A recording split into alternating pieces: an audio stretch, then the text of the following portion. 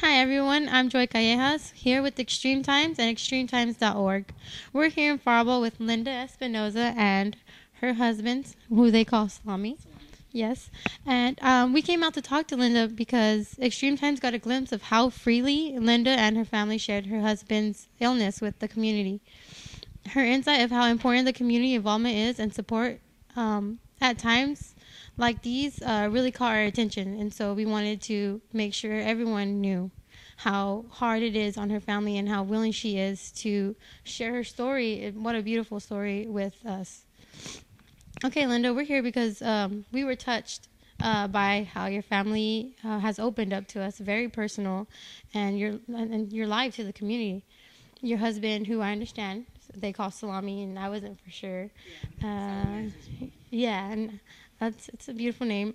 He's been diagnosed with ALS, as I understand, also called Lou Gehrig's disease. Yes.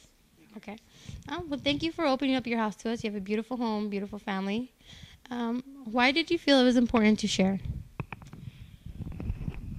Well, my reason for actually wanting to share what is happening to our families, because I believe that there's so many families that are out there, and honestly, I mean, I don't know if I know they're struggling as much as we are, but I just feel it's important to try to,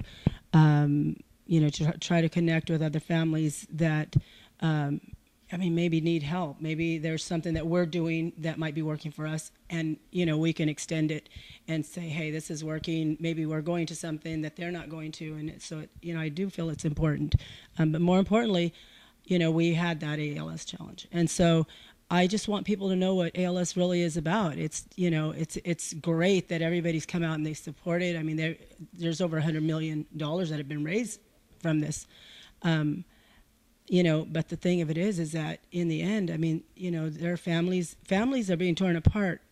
The family members, they're dying. They're dying. It's not just something that, and I hate to be so blunt, but that's what it is. That's what it is. And you know what? I mean, something has to be done. I want to take a stand, and I want to say, you know what? We have to do something. We can't just sit back and just be like, it's someone else's family. No, you know what? It could be your family. It doesn't discriminate anymore. Before it used to be a certain age. Now you hear people 27, all ages, and it can affect anyone. Fathers, mothers, sons, daughters. And I just want to be a voice for that. Yeah, and so. That's awesome that you're bringing awareness and telling that, because it can affect everyone, and some people don't realize sometimes that it may happen to you or your family, and I understand that, and that's awesome. So tell us about the event you just held a few Saturdays ago for ALS. We got together here at the high school. The high school was very generous in allowing us to have it at the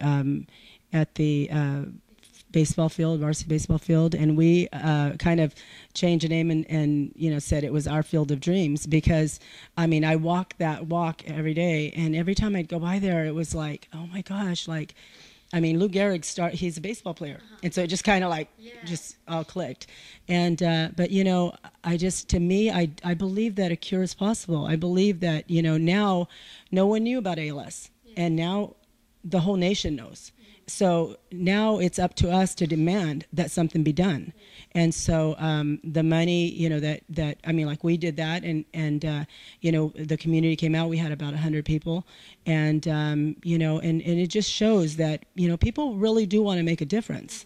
You just sometimes you gotta just be the leader and say, hey, and give them the opportunity to step up, and they will every time. Okay. And what can people do throughout the year to help with ALS? Well, they can give to the foundation, to the organization. For the Central Valley, we have it's ALS Golden West chapter, and that chapter, not to say that everybody shouldn't, but I mean, this is a chapter that serves our community, our community of here in the valley. And so it provides the money to be able to provide services for patients, and and get help. I mean, we have Margie Petrakis. She's our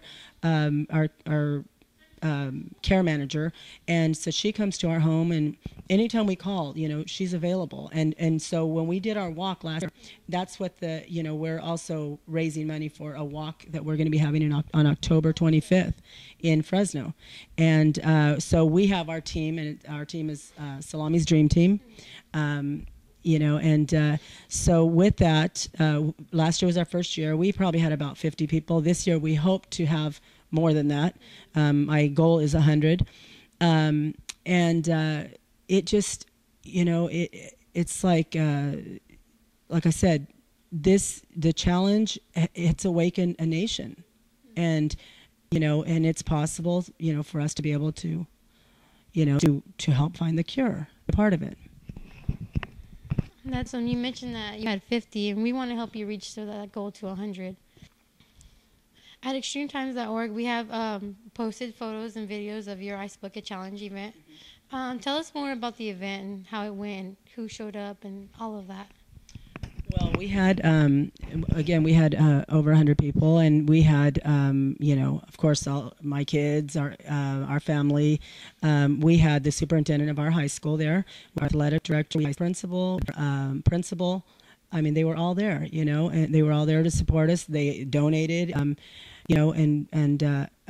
the community, we were on 24, so we were able to kind of let people know. So, but the high school has been very helpful, very generous in helping us, and so as a community.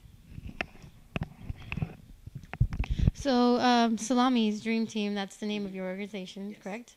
And what do you have to say about who want to help out and who want to join the Dream Team, and how do they go about doing that? Well, they can, on Facebook, we have a link, because it's actually a link that will go directly to our team, but at als.org, I believe, so I'm kind of bad about that, but you can go on there if you're looking for for the Central Valley Walk to Defeat ALS 2014, and it's here in the Central Valley. It's in Fresno at Copper River, and if they go there, they can join our team.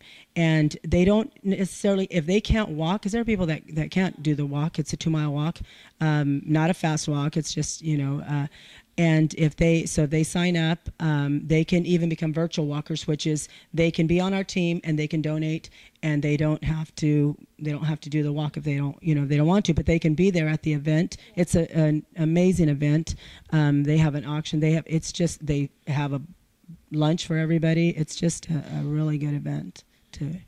What is it that people find hard to understand about the challenge? People don't understand the ice bucket challenge. They don't understand that it's more than just pouring ice water over your head. Oh, yeah.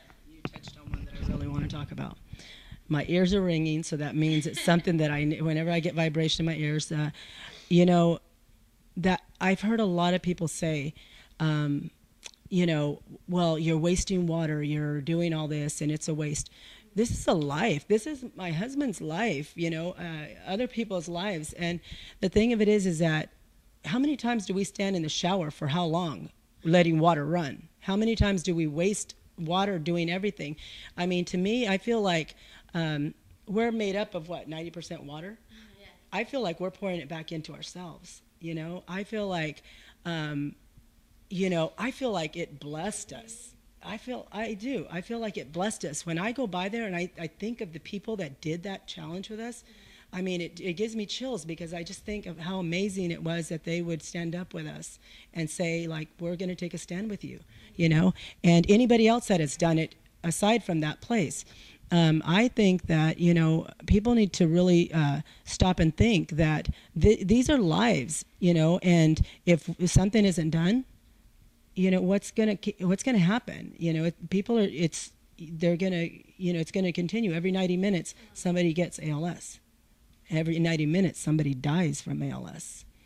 And so I don't know. You got to weigh a life or water. We've been in drought situations before, and I'm not saying that it's not an important thing. Of course it is, but you know what? This is we're fighting for lives.